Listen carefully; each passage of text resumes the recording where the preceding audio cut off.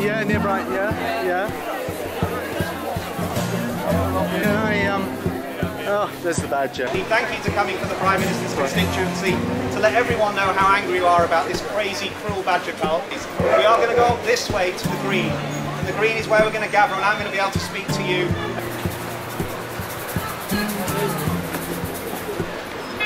Stop the cull! Save the badgers! Save the badgers! Stop the cull! Stop the cull!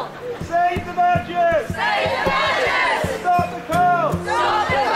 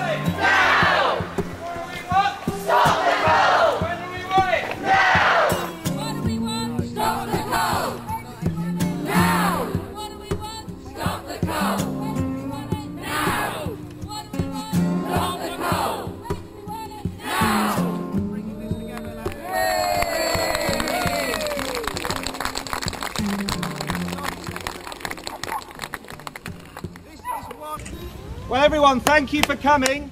I want to start by saying thank you to Emily. She's here somewhere. If you want to put your hand up a moment, there she is, who's done amazing work just bringing this together last year. The dog is saying thank you. This is one now of 8 town hall city events we've been having around the country, from Kettering, from Northampton, Bedford, Taunton, Manchester. We've got them planned in Brighton, we've got them planned in Derbyshire. Each of these events is bringing people together in a way that I've never seen before in a wildlife campaign like this. And I think it's because of the anger that this policy is causing. This badger cull has no sense. It doesn't make any sense on a scientific basis. It makes no sense on an economic basis. And it makes no sense in terms of animal welfare and wildlife protection at all. I've worked in and out of government and industry and farming for 30 years. I've never seen anything as bad as this. It's such a politically driven policy. It's got more holes than a Swiss cheese, and it's all based upon demonisation of the poor badger. Okay, the badger has come out the fall guy for other people's mistakes, their incompetence, their negligence and their deceit. Let's be clear about that. Okay? And when people say to you this, when the farmers tell you that they have a problem with bovine TB, of course they have a problem with bovine TB. It costs us a lot of money as taxpayers too, and we should feel sympathy for them in terms of how they deal with this.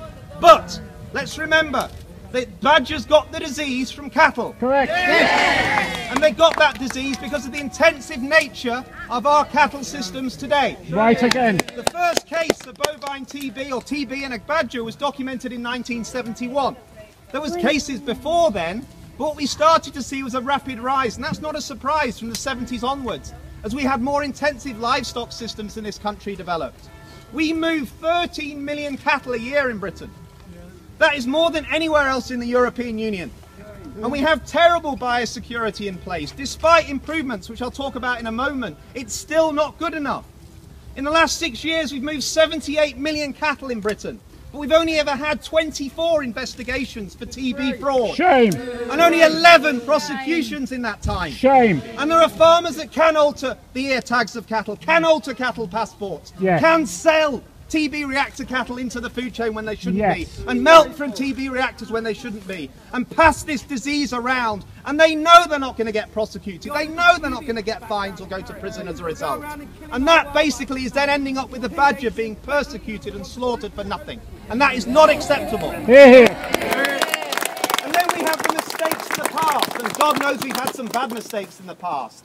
The TB levels in our herd in this country prior to 2000 were relatively low. A few thousand cases a year, not comparably worse than most other European Union countries that had TB in their herds. But then we had a massive spike in 2001. Why did that happen? Because we had foot and mouth in this country. And I worked between MAF and the food industry at this time and could see a picture emerge that really should worry all of us. The National Farmers Union lobbied very hard, Tony Blair and the Labour government, against a vaccination policy to deal with foot and mouth in the herds of this country.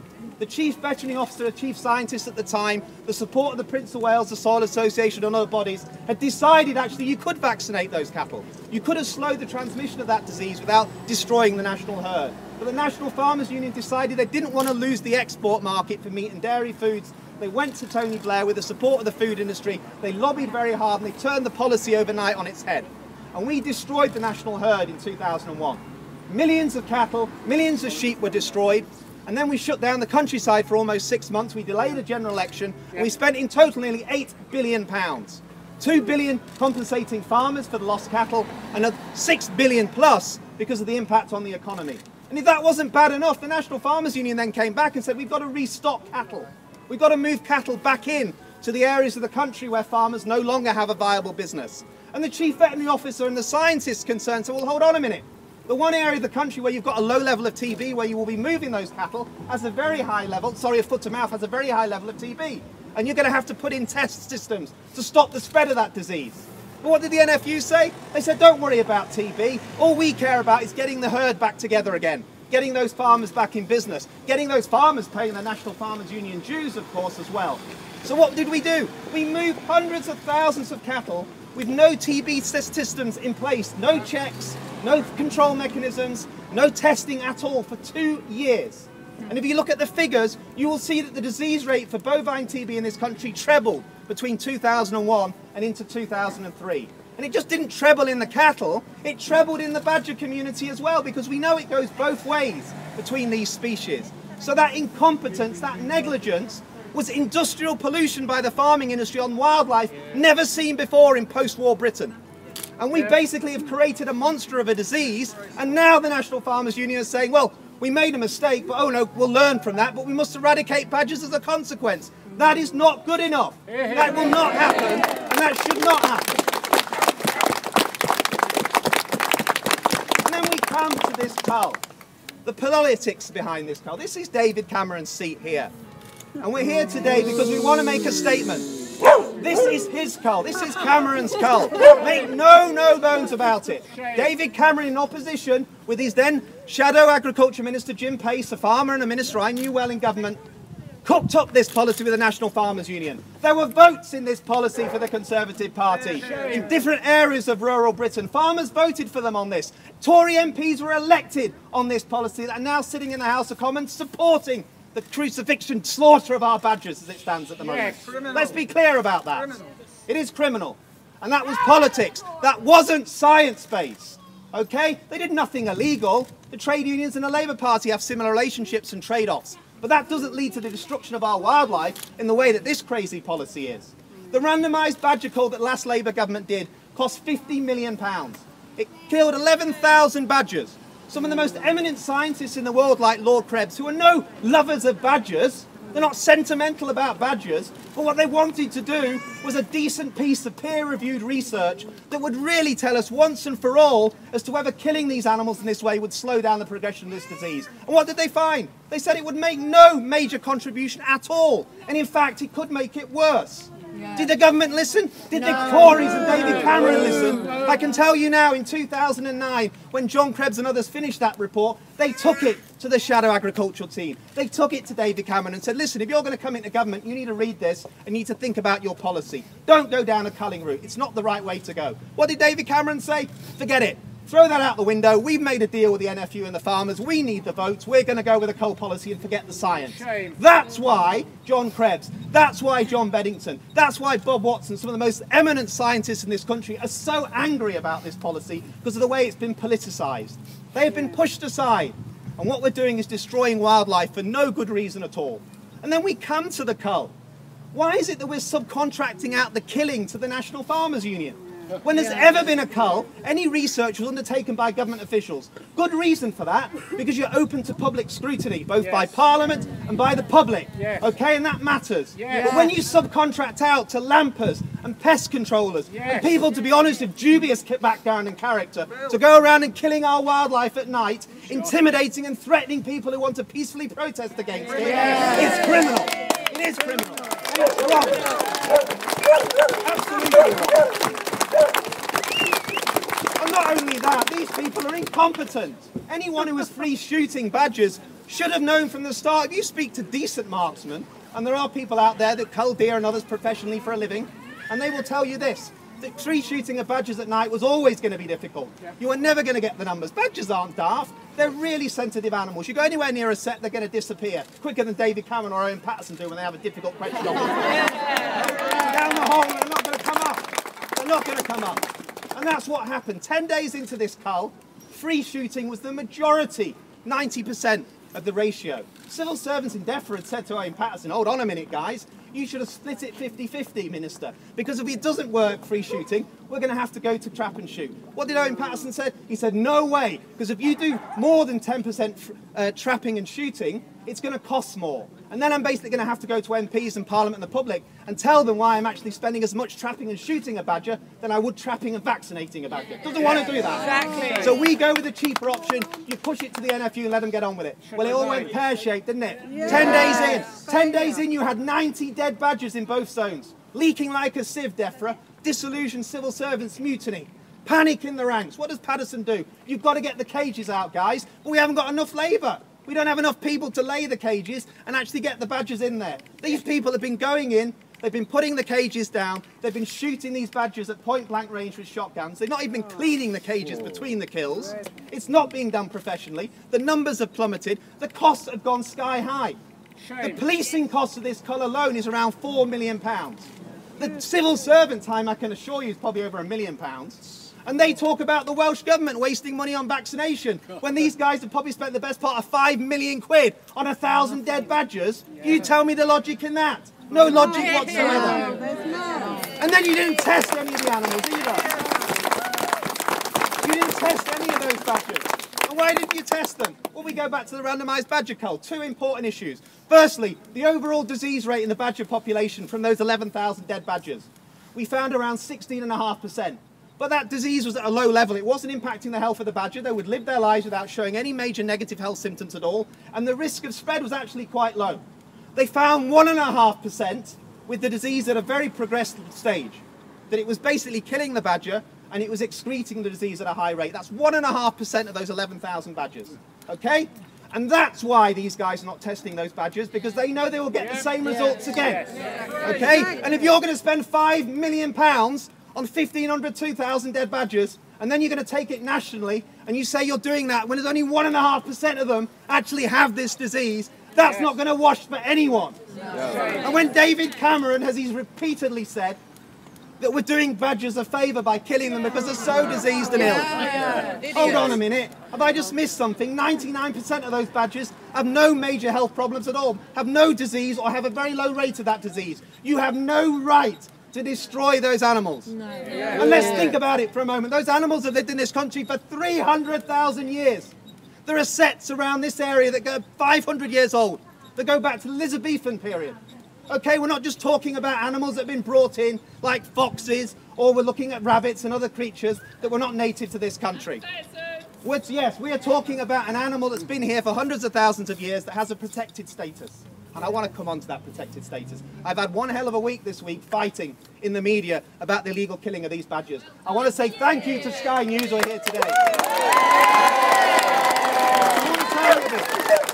want to tell you what happened last week. We went down to Secret World to film with Sky News, okay? We were filming a piece about the end of the cull and the possible extension. It would have been a minor item in the news, maybe 3 or 4 items down. It needed to be done. I gave up a day to go and do it. Isabel Webster comes back to me after she finished filming. She says, Dominic, I spoke to some farmers and they've admitted they're gassing badgers.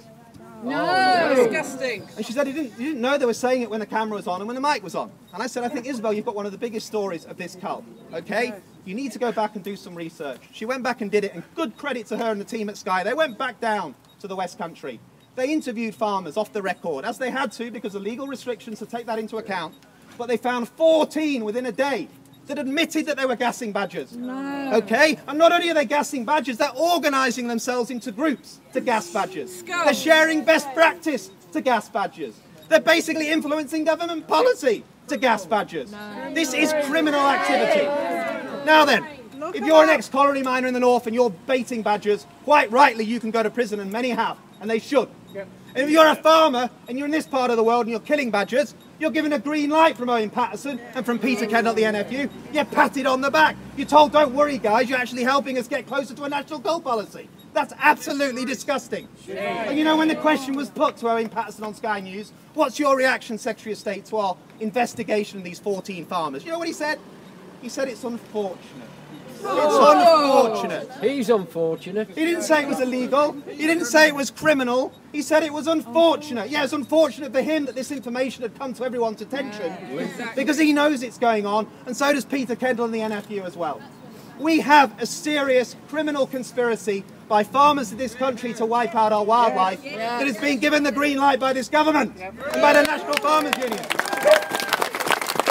Okay? And I don't say that lightly.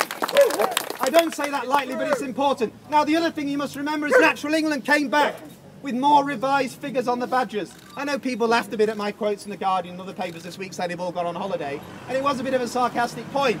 But what I was trying to say is, yes, the goalpost bit is funny, okay? No problem. But that's where you expect the media to go. They say, well, politicians manipulate data all the time to get their message out. This case, they haven't manipulated it. I can assure you those figures are accurate. What Natural England has done is shown us that we've probably had a 65–66% drop in 12 months. Okay? There is no scientist in this land that will tell you last winter would have resulted in a 66% drop in badgers. A scarcity of food would have resulted in a 66% drop in badgers. Any disease would not have resulted in 66% drop unless it was like what we had with distemper in 1988 in the seals on the East Coast that wiped out 50%. And that was a huge issue, and we're well aware of the issues that are around that. That hasn't happened. We have a pretty healthy badger population, to the point that the whole policy the NFU created was that the numbers were exploding, and if they're exploding, we've got to kill them. But now we're being told they're disappearing at a rate that we can't even keep up. Like Lord Lucan, they're going, we can't find them. All right? But let me tell you something.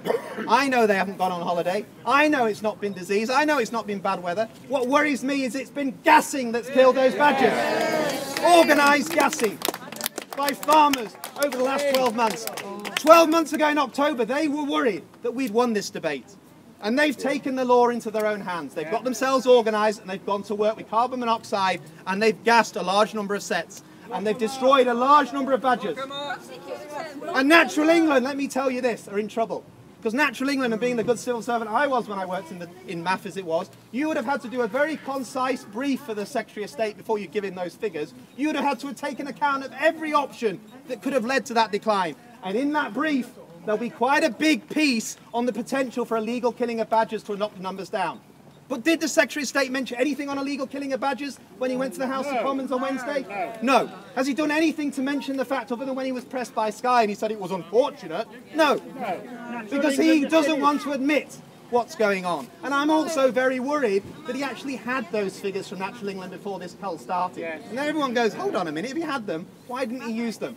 Well, he didn't use them because he knows we're going to have the sort of debate we're having now. Hold on a minute, where did all the badgers go? And then we're going to think, well, maybe they were illegally killed. And then he's going to go, my God, they probably are. And not only that, I know some of the people that are doing it. That's the problem that you now have. A criminal conspiracy of large-scale illegal wildlife crime in this country. Complicit. That is going back to DEFRA. It's going back to the National Farmers Union, and it's coming back to David Cameron as well, because he cannot get away from this issue. This is a scandal. This is worse than selling peerages. This is worse than questions for answers and payments. This is eradication of our wildlife, 300,000 years it's existed, illegally, that's been given the green light from government. I'm not saying that Owen Paterson's doing this, but what I am saying is he's not stopping it. He's the Secretary of State for protecting wildlife. At the moment he seems to be the Secretary of State for protecting wildlife criminals. And that's not acceptable. Not acceptable at all. So what are we left with? Well, I tell you what we should be left with. We shouldn't be having an extension of this cull. We shouldn't be having a stop. We should be having a full public inquiry about how much money has been wasted, about the criminal activity that's led to illegal killing of these animals, about the dangers of perturbation risk. Because believe me, if those farmers have killed as many as I think they have, they will have spread this disease. Because no controls at all. Those animals will have moved. You know, if you use carbon monoxide, it will not disperse equally around this set. It will go through different exit points. Some of those animals will have brain damage. We know that. That's why it's illegal since 1982. And then they'll move. Those that are fortunate to survive. And if they die underground, they will have TB. They will have TB underground as well, so the disease can spread. That's why the NFU and government have always opposed illegal culling, officially. So what the hell are we doing allowing it to go on like this? It's an absolute disgrace. Scandal. And it should not be happening. But let's take heart, okay? Because the one thing that's come out of this debate, which has fascinated me and made me feel so special about being able to work with you and others, is we've seen such commitment. We have seen such drive and energy. We've seen such care and compassion from the best of British people around this country. All politics and none, all walks of life, all ethnic groups. Coming together to say enough is enough. You don't play politics with our wildlife. You don't allow us to basically just kill animals like this and everyone will just stay quiet.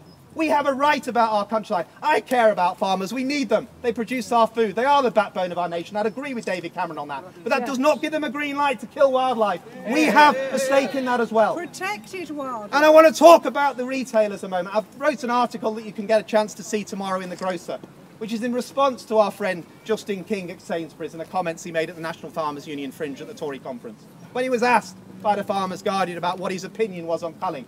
And he said, well, I don't think we can have a welfare scheme for badgers in our store because isn't it welfare really to kill them? He's back to David Cameron again. If they're sick, they must be killed. That doesn't make any sense to me. Now, Justin King I've worked with in the past. He's a clever guy. Don't get me wrong. He knows business. He's turned that business around. And he's done great wonders with it as a business. But he's wrong on this. Okay, and what I've written in The Grocer is important. It's easy for people like me to stand here and criticise everyone. What are the answers? Well, the retailers have a chance to deal with this problem. They have huge influence over the food supply chain. A few things they should do. They should establish a cattle and a badger welfare scheme, okay, for both species, which is basically aimed at reducing bovine TB. One quick way of doing it would be to start funding a national vaccination of badgers on all the farms in their food supply chain, working with the Wildlife Trust. Okay?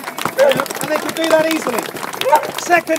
Secondly, they should help farmers again to support them, putting in biosecurity, fences and gates, and securing those pens and feed areas to stop the interaction between badgers and cattle, which we know can spread the disease. Let's do it seriously and make it happen. Okay. And then the next thing is the cattle issue, because Owen Paterson keeps talking about the 10 years. He hates Europe. He's closer to UKIP than anyone. But it's very convenient of him now and again to hang up that European Commission 10-year programme before he'll get these cattle vaccines. The 10-year programme is in the UK government's hands, okay, and the retailers' hands. What would happen if we have a trial of these vaccines in this country over the next 12 months, and we can, and the Welsh Government want it, and we can prove it can work, and it will. It won't be 100% efficient, but it will be 60, 70%. Combined with badger vaccination and biosecurity, that will be damn better than killing badgers than what we're doing at the moment. What the retailers could say to the government is, we will seek a derogation from the European Union, so all of those cattle that are vaccinated are only used in the UK supply market. They're certified as UK-only cattle, not going to export. Okay, so the meat from those products goes into our stores, the dairy foods goes into our stores. And not only that, you then create a new premium product sector for good quality British produce in our stores. So rather than killing badgers for trying to get a cheap book to sell food to China, we'd actually re-establish a quality food supply system in this country that would take account of the interests of farmers and higher prices for what they need, but also for protecting our wildlife as well. That's got to be a good thing. It's not rocket science. So when Justin King got his inbox full of thousands of people complaining after he made that silly statement at the NFU conference, he should now realise that he's got quite a simple route to actually deal with the problem, where his customers will come back and thank him for it, where we'd spend a little bit more in store, where the farmer will get more back, and where we're really tackling this disease. That's a very positive way forward, and that's how we can deal with it. Yep. The political stakes are very high here. People often say to me, do people care about this issue? They do care. You're here, but there are thousands that can't be today that would be as well. On Twitter, on Facebook, there are millions of people out there. Over 300,000 have signed that petition, more than any other petition in this country. Yeah. There are millions now voting at the National Trust, and I think they will overrule the National Trust Council to say they don't want vaccination on their land, particularly after this week's events. I would be surprised if that does not happen. And the numbers, the Tory party has 134,000 members, and it's lost 60% of those since David Cameron's been leader, okay? The wildlife trusts in this country have 800,000 members alone. Yes. The RSPB has 3 million members. The National Trust over 4 million members. Are you telling me that people don't care about wildlife and the environment in this country, and they're more concerned about being a member of the Conservative Party? I don't think so. But I will blame Labour to a degree as well, because I don't think they've done enough on this. I was pleased that Ed Miliband finally got off the fence and said that they don't want to back this cull, but they need to go further. If any culling is going on, they need to stop it. Yes. Stop, full stop. Now, I know what politics. I used to work as a young Labour organiser in the days of Tony Blair, and I'll just tell you a story about trying to win him over to some of this. He was on his 1996 world domination tour before he became Prime Minister. And Tony was good, don't get me wrong, he was good. And people like Alistair Campbell around him, he would go and he'd speak to audiences and he would really have them eaten out of his hand. Those were the early days before Iraq, of course. And we took him to a school in Wimbledon. And I said to the team, listen, we've got to put him in front of some kids. He's got to reach out to kids. And Tony goes, yeah, we'll do that, sounds great to me. He went in with his standard speech about he was going to deal with the economy and Europe and all these issues. And then we took questions from the kids. Every one of those questions was on the environment and wildlife. Yeah. They were saying, what are you going to do about fur farms? What are you going to do about animal testing? There was a question about badgers, believe it or not. There was a question about climate change in there too, and a question about global population increase. And obviously a number of questions about fox hunting. And what he found out that is the energy in that room was incredible. These young people really cared. Yeah. And that went back into the Labour Party machine, and that manifesto that you saw develop, working with animal welfare groups, which led to the closing down of fur farms, which led to significant steps that we've now seen to stop cosmetic testing on animals, that led to the final banning of fox hunting, even though we know the law is far from perfect on that, came about from that type of event, where he had to listen to young people. And the funny thing is, one of the people in that audience, that was over 17, 16 years ago now, contacted me the other day. They're in their 30s now, they've got kids of their own, and they've been following the badger debate. And they said they remembered that day. And now they were real wildlife ambassadors today, and they were influencing their children and the way they were thinking about issues like this. And that's what it means to me. You've got to reach out to people and you've got to listen to them as politicians. The wildlife issue is powerful, and it's important, and it can influence people's voting intentions. And yes, we might not be able to change everything about global population increase and climate change, but we should be able to change this issue in terms of how we control and protect our wildlife in our own areas where we live. I spend a lot of my time talking about elephants in Africa when I'm not talking about badgers. And this week I've had some controversy about saying we should be shooting poachers if they're shooting elephants. But we're losing ranges in Africa, and we have no options but to take those sorts of tough decisions.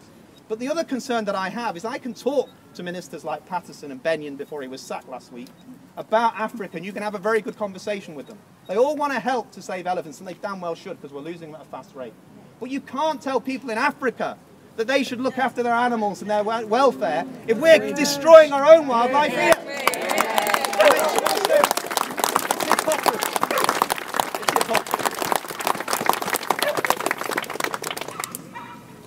We're at a key point in this campaign. We're going to extend these culls. Natural England is a rubber stamp exercise. I want to see a few changes going forward in government. I don't think you can have a Natural England. I don't think you can have an environment agency that do not have real power over protecting wildlife. What I would like to see is all the MPs from parties who really care about wildlife beginning to think about having a proper wildlife protection agency in this country that is independent of DEFRA, independent of all government departments. And to be honest with you, is a complete pain in the arse when any politician wants to do something that might have a negative impact on wildlife. That might be building a railway, it might be developing a new housing project, it might be trying to deal with an animal disease like bovine TB. And then it has a board of wildlife groups, conservationists and scientists who know what they're talking about, who will be listened to and respected, and that will have influence in the public debate. What I'm sick of is that DEFRA says it cares for the environment when it's basically being largely run by the National Farmers Union and the Countryside Landowners Association. When I got out of MAP in 1999, because of all the disaster of BSC, they broke it up and changed it into DEFRA because they said, listen, the influence of the NFU was too strong. That's why BSC happened. It was a crisis. We're back again, 15, 16 years where we started. The NFU's pulling all the levers again. That is fundamentally wrong.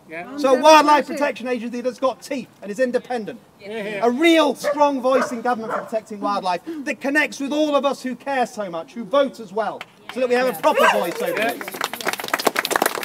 And that the scientists are listened to credibly and not pushed aside by politicians. And that we think about Britain as a country. We're a caring, compassionate society. We do care about animals. That's why the RSPCA was created here. That's why organisations like the Vegan and Vegetarian Society started here. That's why Compassion in World Farming started here. That's why the WWF started here. It wasn't any great sort of, experiment in the world why it started here. It's because people cared. And that's why in Horsham in the 1970s, it's two charities from one shop. Virginia McKenna, Bill Jordan, Bill Travers came together to sell items to try and support farming and environment projects around the world. And that became Born Free and became Care for the Wild, who I work for today as well. Two charities doing great work in Africa and around the world. That's why Britain is special. That's why we care. And that's why people are down in those cull zones now in the cold and the wet. And basically making everyone, not just in this country, but around the world, think about how we care about wildlife. And they are doing so much. Can I get tweets? Can I get messages from them? And they're saying, Dominic, keep doing what you're doing. All of you keep coming together because we watch these videos. We listen to you. And when we're going out in the rain and the cold, you make us think that no one's forgotten about us down here. That you do care. And that's why we do this. And that's why we'll keep on doing this. And we'll win this debate. We'll win it because of that negligence, because of that incompetence, and because of that deceit. And it's not just for badgers. It's for the future of our wildlife and what value we put on it. And who will influence the decisions about the future of its protection, not just for our generation, but for generations to come. Thank you for coming. Thank you for giving your support. Thank you to everyone who's organised it. Thank you very much.